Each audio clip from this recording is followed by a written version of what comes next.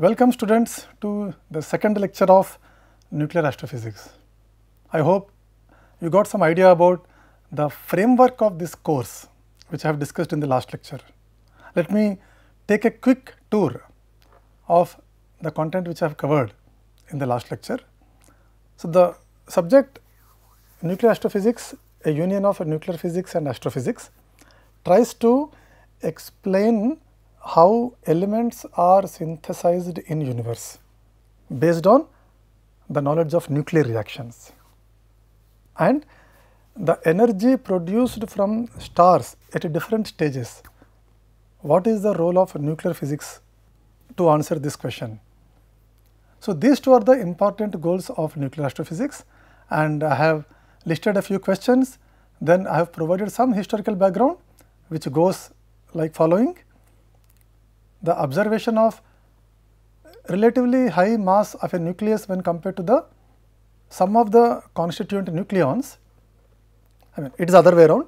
The sum of the masses of the constituent nucleons is bit higher than the mass of the nucleus because of the change in the difference, which is called as binding energy, that has motivated people to think that if at all energy can be released from a nucleus, maybe energy from the sun is because of the nuclear reaction, and the fusion of hydrogen into helium and whatever energy is released, that could be the source of energy from the sun. That was the proposal. But the major challenge was, do you remember? The energy available was not sufficient to initiate a nuclear reaction because it is much lesser than the Coulomb barrier, the energy required for crossing the barrier when two nuclei having charges are present in the nuclear reaction. I am not talking about the neutrons as one of the entities where there is no point of any Coulomb barrier, but it was a Gamow who proposed that even though the energy available is less than the Coulomb barrier, based on quantum mechanical phenomenon, that is tunneling process, yes, nuclear reaction can indeed take place. But for that, it is very important to have large amount of the matter, and that led to the statement that there is a huge amount of hydrogen and helium in the sun. Of course, majority of it is hydrogen. Then I have given some brief information about the observational astronomy, which we categorized into optical astronomy, radio astronomy and space astronomy. And the biggest advantage of space astronomy is that it will get rid of all the problems because of the weather and atmosphere, and it is atmosphere which absorbs the large part of the electromagnetic spectrum coming from the stars. So, how can we lose it? So, that problem can be circumvented by using the instruments and telescopes by placing in the maybe balloons, sometimes in rockets and satellites and in the space laboratories. And the future developments are based on neutrinos and gravitational waves.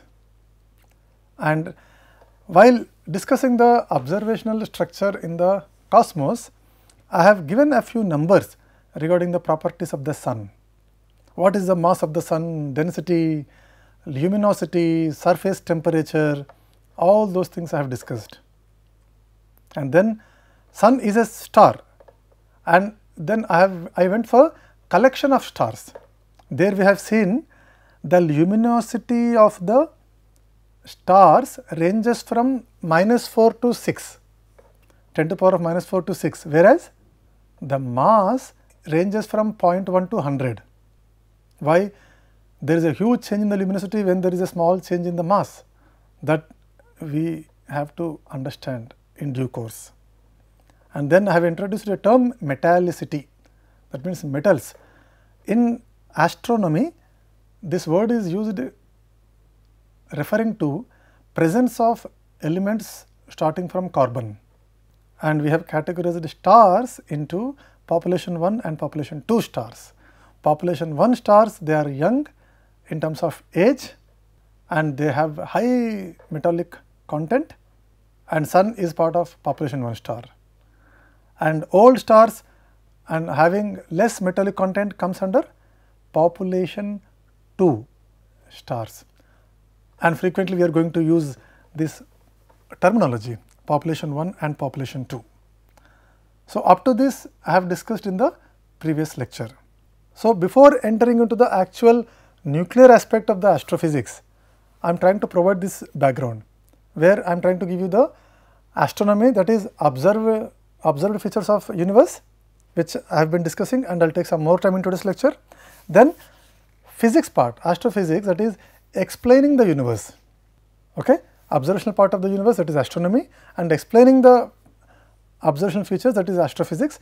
These two are the things I am spending some time on in these 2 or 3 lectures. Let us continue today's lecture with the metallicity of stars, alright. So, metallicity, that is one way to characterize the star's chemical composition, is fraction by mass, hydrogen content, if it is A, and helium content B, and if we go for C, everything other than hydrogen content, these two comprise about 98 to 99%. Sometimes people say it is more than 99%. Okay? And another way is to characterize the star's chemical composition, iron to hydrogen. Why iron? This is most stable element, which is evident from the binding energy curve. So, taking it as a reference, iron to hydrogen ratio, if we see for sun, because as I discussed in the last class, this symbol, it could be for mass, it could be for luminosity.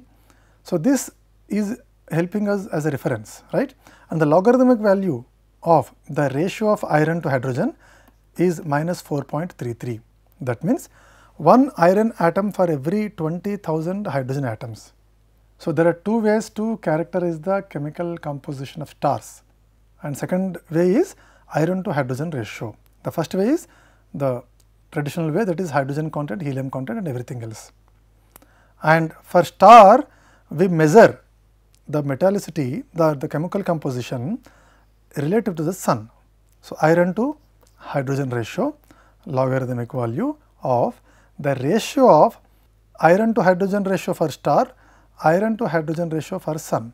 So, this is how one can measure the chemical composition relative to sun. So, with this kind of definition, of course, the metallicity of the sun is 0 with this kind of definition. Okay? So, it is important how the definitions are being used in different contexts. Fine. Let us continue. The range of the stars metallicity. So, with this kind of definition, if we see the iron to hydrogen ratio, the metallicity ranges from minus 4.5 to 1. So, whenever I quote this kind of ranges, I want you to remember the other numbers also, L by L naught, 10 to the power of minus 4 to 10 to the power of 6, mass about 0.1 to 100, though most of the stars, they are either comparable to mass of the sun or equal to mass of the sun, most of the stars, and above this they are very rare, and above 100 the stars have not been identified, which I have discussed in the previous lecture, and this is a reference from which this information is taken. And as I said, population 1 and population 2 stars, like this we can categorize. In terms of metallicity, some numbers, earlier I have given you some qualitative number. Now, let me provide some quantitative information, population 1 and population 2 stars. So, the stars which are having iron to hydrogen ratio greater than minus 1, they come under population 1, and less than minus 1 come under population 2. So, while modeling the formation of galaxies and the evolution of galaxies, which is a collection of stars, they have to explain why there are different population of stars in different parts of the galaxy. When we try to model the universe, which is a collection of galaxies, and galaxy is a collection of stars. So, it is important to include this aspect of metallicity while modeling the galaxy formation. Okay? And what is the relation between the metallicity of the star and the color of the star, which is directly linked with the temperature of the star. Okay. So, it is very well known that stars with less metal appears blue, and stars appearing with blue, they are very hot, whereas the stars which appears red, they are considered cool. Why? This we have to answer slowly. So, please think about this question. Why? I mean, in this slide I have tried to correlate the color of the star. What about the color of the sun? It is yellowish, right? So, sun is yellow star, whereas stars hotter than sun, they appear in blue. Stars cooler than sun, they appear in red. Why? Is there any relation between the color of the star and the metallicity? And the metallicity in this context, I am using the definition iron to hydrogen ratio. Fine. So, this question you have to remember and try to answer based on the information given in due course. All right. So, stars, when we discuss, in general stars are binary in nature. Under the influence of gravitational force, the stars are bound to each other, and of course, they will rotate. Okay. And the pair of stars bound by their mutual gravitational attraction, we call them as binary stars, and some of the photographs have shown, I mean, some photographs you can see in this slide. And other than binary stars, you can also come across clusters of stars, and which suggests a common origin in the condensation and fragmentation of a large cosmic cloud. So, this is a clusters of stars. There are many types of stars that whose categories we will discuss in the next slides. Okay, like unusual stars. When we say unusual, in what sense we are using this word? See, stars, they live for millions and billions of years. Stars live for millions and billions of years by producing energy constantly throughout their life, and they will die in different ways. But there are a few stars which deviate from this kind of procedure. Those stars are can be categorized into unusual stars. Okay. So, they provide better understanding of the nature and evolution of stars, which can be categorized into following types: eclipsing stars, which are known for the periodic change in brightness; eruptive stars, the change in the brightness is not periodic but quite irregular, like supernova, which is the last stage of the star after explosion when it happens. And then pulsating stars, they contract and expand alternately. So, as the word suggests, literally they are pulsating stars in the sense of expansion contraction alternately. So, after discussing about the sun, that means solar system, and then the stars, let me go into the interstellar space. So, with this information you can see it is not empty. The space between the two stars is not always empty. Earlier, please recollect one statement I have given. The nearest star, when we take the sun, is about 4 light years away, right? But this space between stars is not many times empty. You will see it is filled with something to a certain extent. Okay? So, it is not empty. For example, if you take the sun vicinity, 3 to 5% of the gas is accompanied by a small dust. Okay? And you can also see many photographs related to stars and galaxies. You will see few clouds between the stars. They are quite luminous. They are luminous because of the light coming from the stars and falling on this dust. Okay? So, whenever you come across luminous clouds, that luminosity is because of the falling of the light from the star nearby it. Okay? And this can, the interstellar space, mainly these clouds, they can be studied by radio and IR astronomy, infrared astronomy.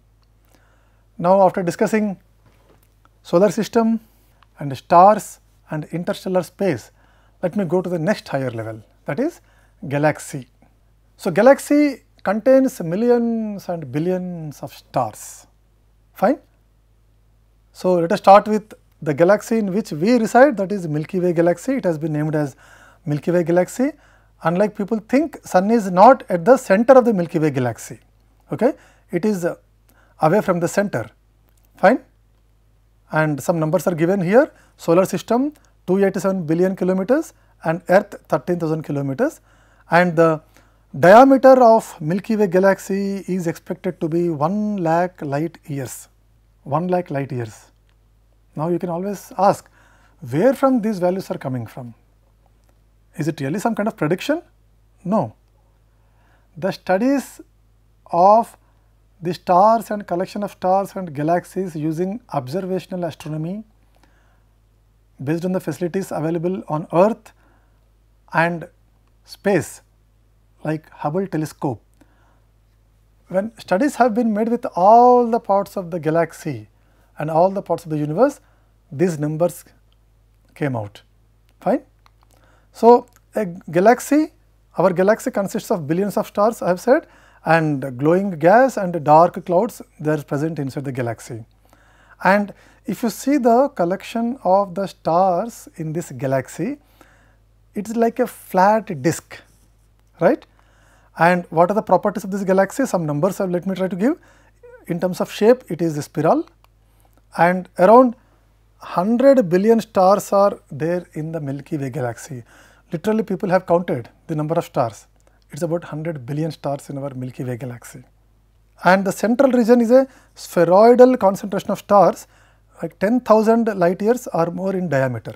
The central region I am talking about, whereas the whole diameter of the Milky Way galaxy is about 1 lakh light years.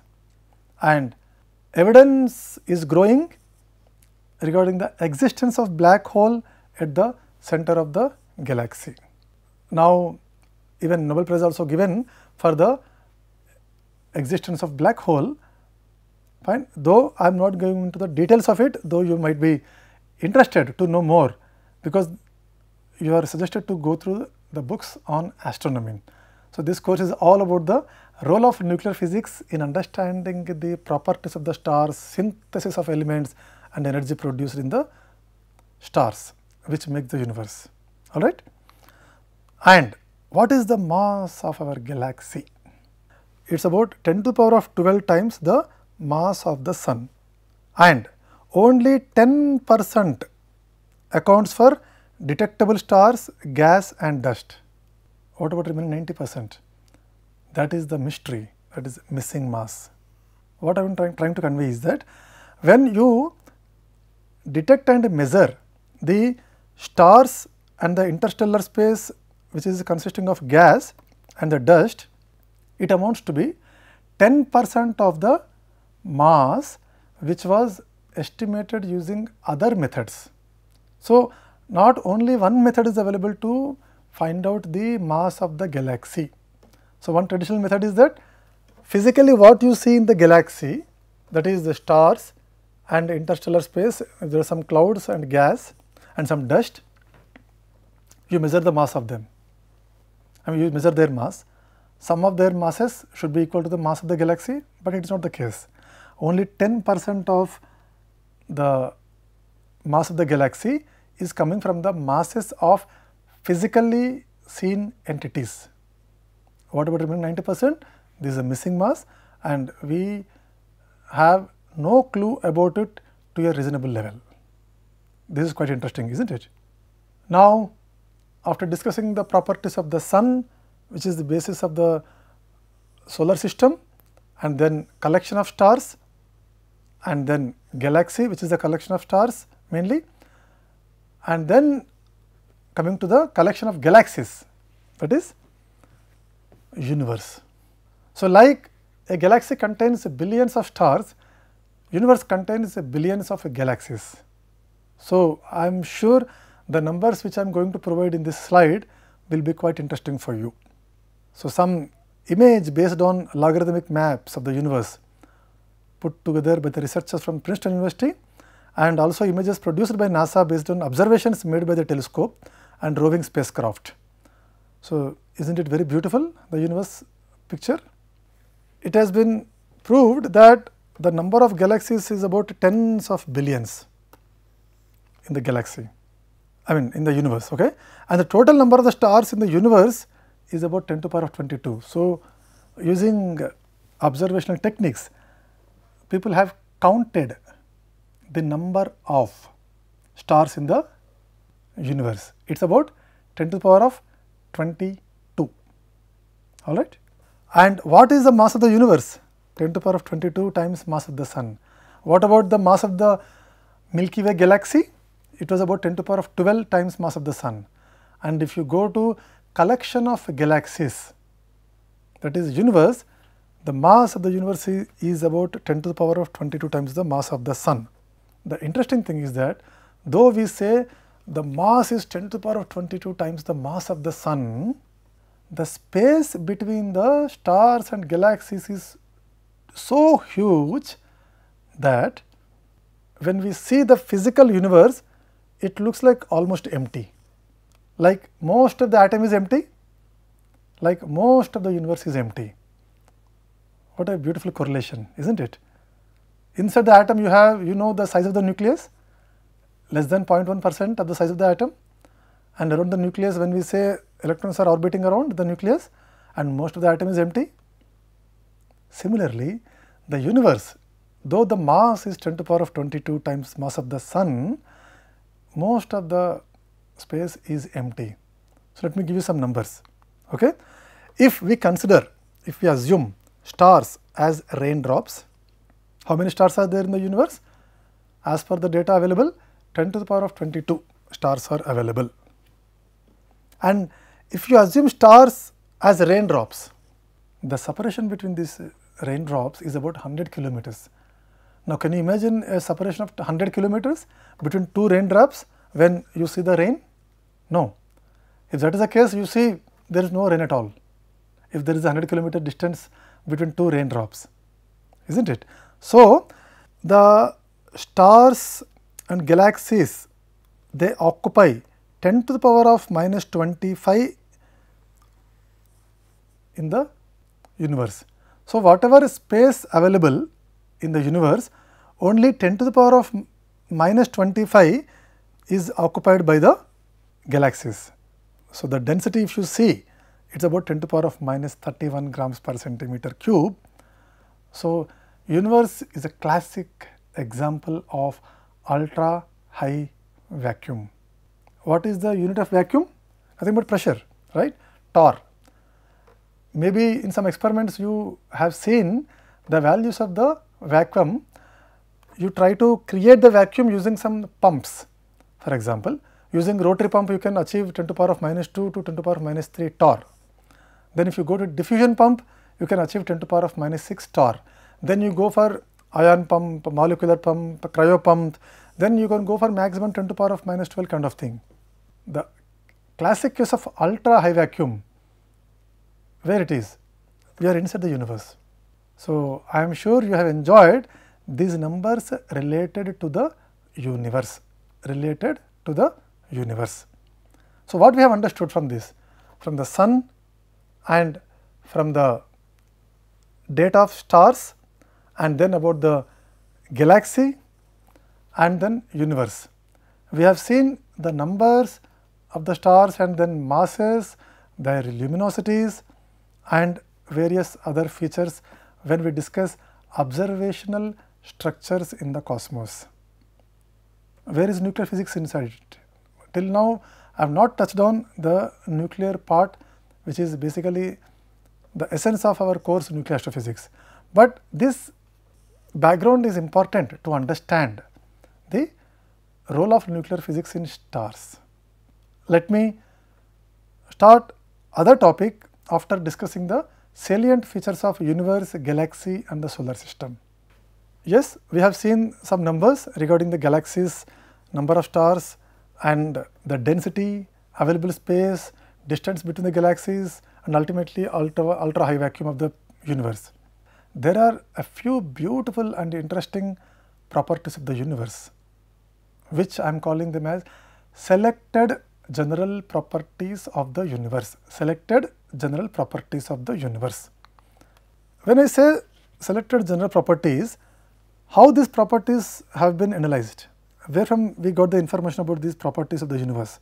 See, whatever objects are there within the universe, you do some kind of measurements. Based on the observations from the measurements, you compare the properties in terms of space, time and magnitude.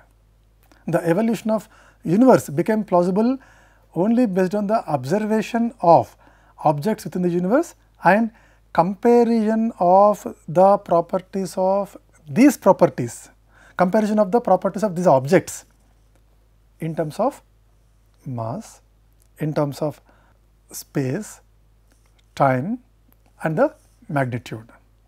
Then once you compare the properties of these objects in these terms, that gives you information about the properties of the universe, because universe is composed of these objects.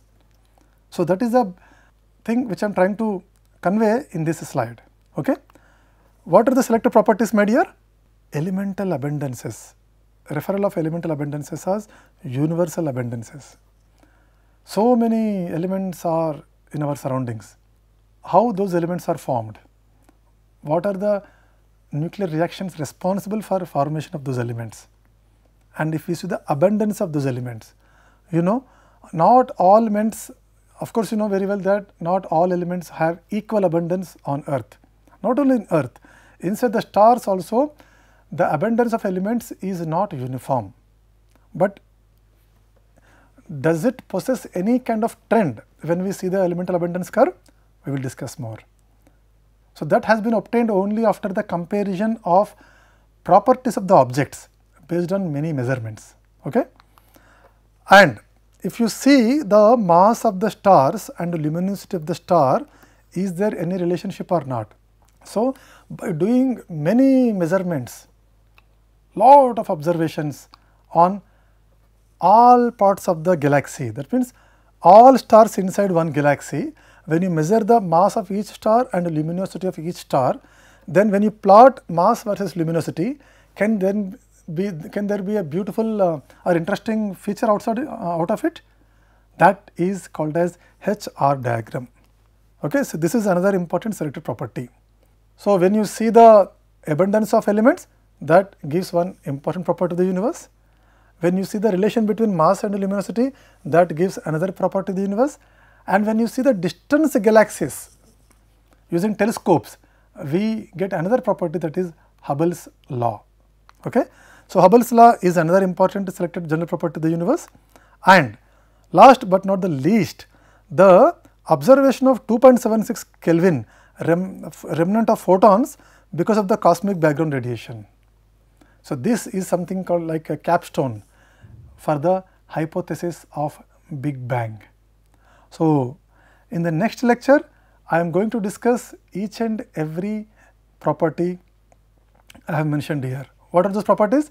Elemental abundance curve, HR diagram, Hubble's law and 2.7 Kelvin remnant, photon remnant, which has given a thorough proof for the Big Bang hypothesis and age of the universe.